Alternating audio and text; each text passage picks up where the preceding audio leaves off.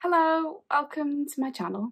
My name is Emma, and if you're new here, I make videos about sewing, mostly hand sewing. So thank you for joining me today, and thank you to anyone who is coming back and has been here before. I really appreciate you checking out my videos and watching. It really means so much to me. So I'm back in my sewing room today, and I'm working on some lovely hex petal flowers, and I'll show you a bit more about those in a little while. But I've just been away on a lovely holiday. It's actually our first holiday in over 2 years, for obvious reasons. And it was really nice to have a change of scenery.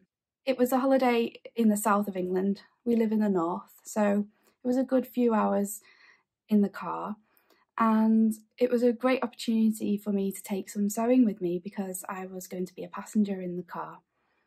Before the pandemic, I used to take sewing projects on holiday with us all the time, but we haven't been away until now.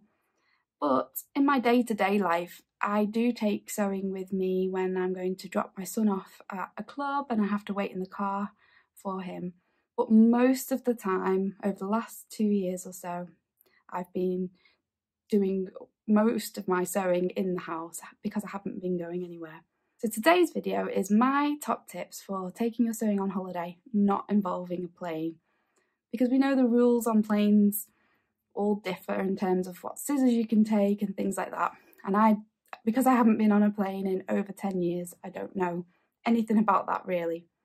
So today's video is just focusing on little tips and tricks for taking your sewing out and about with you, whether it's just waiting in the car or whether it is packing it and taking it on holiday and doing some stitching in the car whilst you're travelling. So the first thing I'm going to talk about is planning. It's really important to carefully plan which projects you're going to take. And there are a lot of different factors that affect what you will take. For example, whether or not you are going to take a sewing machine with you, whether you're just going to stick to hand sewing. It all depends on what type of travelling you do and where you're going and what sort of holiday you're having. So for me, it was always going to be English paper piecing. I wasn't planning on taking a sewing machine. I wanted my sewing to just fit in around the holiday. It wasn't a sewing holiday, if you know what I mean. So I wanted something small and portable that wasn't going to be too cumbersome. So I didn't want to take any project where I'm joining blocks together. I wanted to take a project where I'm just joining pieces to make small blocks. Anything bigger than that, where I'd have something big on my knee, just wouldn't work in the car. And I also didn't want to take anything where I was needing to remove papers. So I decided on 2 quilt projects that I wanted to take. My hex petal flowers that I'm making, they're really easy to do, they're very quick and a great portable project, so I knew that they would be ideal. And also I'm working on my grandmother's rose garden quilt, which I want to make a video about really soon, so I wanted to make some blocks for that. So they were the 2 projects that I was going to take. I knew they would be easy to take with me, so perfect for travelling. So once you've decided which projects you want to take, you need to think about how much to take with you. If it's a large quilt project, do you really need to take the whole thing? No. So you have to kind of estimate how much time you're going to spend sewing. Am I going to be in the car for 4 hours and have 4 hours stitching time? Or am I going to spend some time on the beach and be able to sew there? Will there be evenings to fill with sewing? So you have to kind of estimate how much time you think you'll have and then add on a little bit, because I like to overestimate how much sewing time I'll have and take more than enough, because running out would be a disaster. So tip number 2 is to try and gauge how much you think you'll be able to do on your holiday. And when it comes to the preparation stage, then you'll be able to prepare enough to keep you going. Tip number 3 is preparation, and I think this is key when it comes to travelling with your sewing. For me, I knew I didn't want to be cutting fabric and basting shapes while I was on the go. It's much easier to just stitch the shapes together, in my opinion. Perhaps for you, you might prefer to do the cutting and basting while you're on the go, but I actually like to have a solid surface, whether it's a table in front of me, a cutting mat, my tray on my knee. I like to have all of that for my cutting and basting. And also, if you're glue basting, it can get a little bit messy if you're doing lots and lots of shapes and you can get gluey fingers. And if you're in the car, it's not ideal. Then you need to try and get your hands clean. So for me, I like to prepare in advance and baste as many shapes as I can, as many shapes as I think I'm going to need for the entire holiday. And that's what I did. I set myself a target for how much sewing I wanted to get done and then added a little bit extra on. And then I spent the few days leading up to the holiday cutting fabric, basting my shapes and getting everything ready so I knew I could make 21 hex petal flower blocks, and I knew that I could make 3 grandmother's rose garden blocks, and I thought that that would be manageable enough for me during my holiday.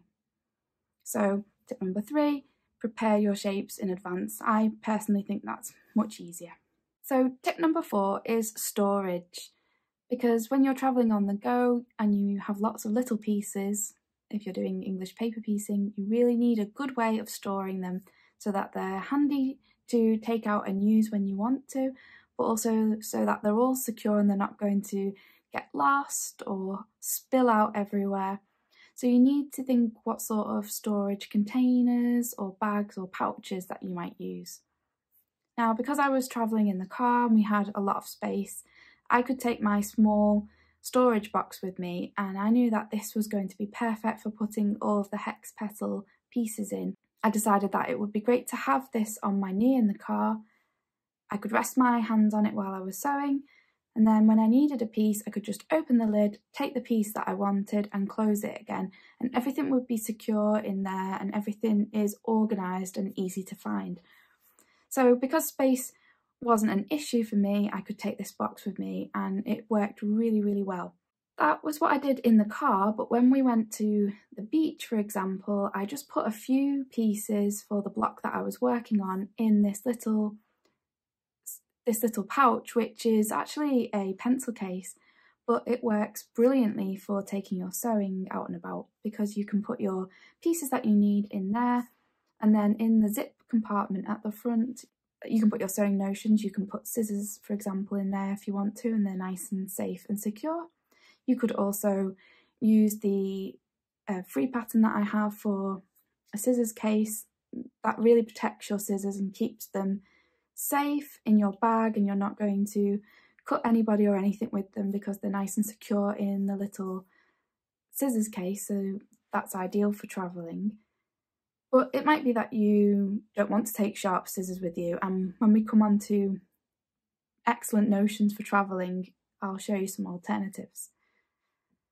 So a little bag to keep your things in while you're out and about, pouches to store your pieces in, and maybe even taking a small storage box with you. Those might be great options for taking your sewing out and about and storing it securely. So my next tip is to tell you about some really useful gadgets that there are for taking your sewing out and about, things that are really useful and things that I've used, tried and tested and really loved while I was out and about. So out of all of the sewing notions and things that I took with me, I'd say my number one best tip and the most useful thing to have is this Clover dome threaded needle case. Now, I've had one of these for many years and I just think it's really brilliant, especially if you're doing a lot of your sewing in the car. It has space in it to put 10 needles, and what you do is get 10 different needles. Of course, you don't have to fill it, but what I did was I got 10 needles, and before I set off on my travels, I threaded each needle and put it into the needle case. So you thread your needle, insert it into the gap in the case, make sure your thread is in the correct gaps, and you twist the blue part of the case, and as you twist it, that wraps the thread inside in a special way so that it's not going to get tangled. When your thread has disappeared, you can then thread the next needle. So it actually comes with full instructions, so it's easy to follow and it's really easy to do. And what I did was I threaded up 10 needles and had them in the case at all times. So for my travelling down there, it just meant that I could just pull a needle out and do my stitching, and then I just put the needle back in the case and took the next one out when I was ready to change thread. And the lid of the case locks securely, so your needles are not going to go anywhere. You could use a little needle case like the hexagon needle book or anything to store your needles, but when you're storing your needles already threaded and maybe you're going in and out of your bag with them, they could get tangled up, and this just means that nothing's going to get tangled, nothing's going to get lost, you're not going to lose a needle, it's not going to fall on the floor in the car or anything like that. It's a really great gadget, and I really loved using it and just thought it was brilliant. So that's really one of my top tips for travelling, is to get one of the dome threaded needle cases. Another great sewing notion for travelling with is the bobbinator made by Wonderful, and I have a Sew Daily one here. Both of these things are in my shop. I only have a couple left, but you can find them readily available in most sewing shops, haberdasheries, quilting shops. I'm sure you'll be able to find them on Amazon too. So the bobbinator is really great because it stores 4 bobbins of thread, and that means that they're not going to come unravelled in your bag. You can put them in and out as many times as you like, and all of the thread is kept securely.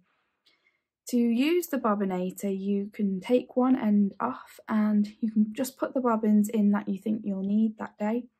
Then you can put the end back on and you can switch them around to have the colour that you want at the top, and then you can use it. So I just find that another really handy little gadget to have in your bag, perfect for if you're stitching on the go. Another thing that I love to take with me is this tiny pair of snips.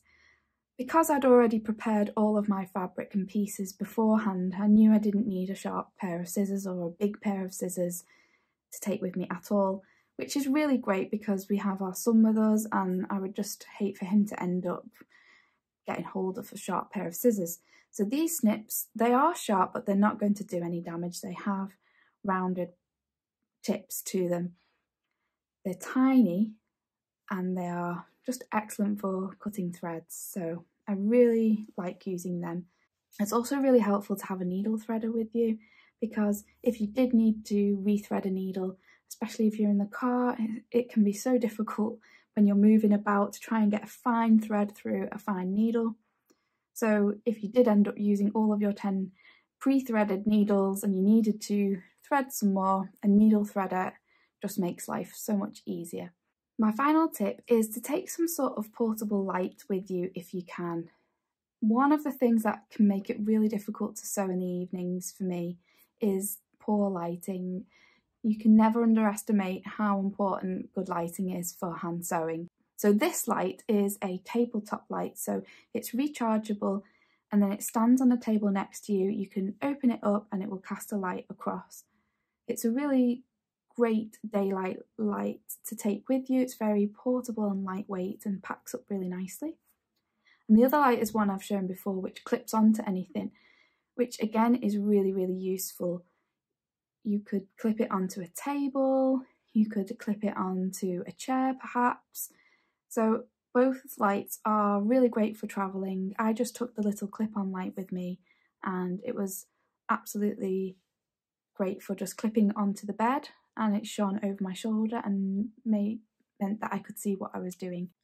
So I do think having a little portable light is really useful, because you might not know what the lighting setup's going to be like in the place where you're staying, and if it's too dark, it's going to make sewing in the evenings impossible really. So having a little portable lamp is really useful. So they are my top tips for travelling with your sewing. Have you got any more tips or things to share about taking your sewing out and about? Because if you do, please let us know in the comments. what you do to take your sewing with you and to make it all easier. I'd really love to know.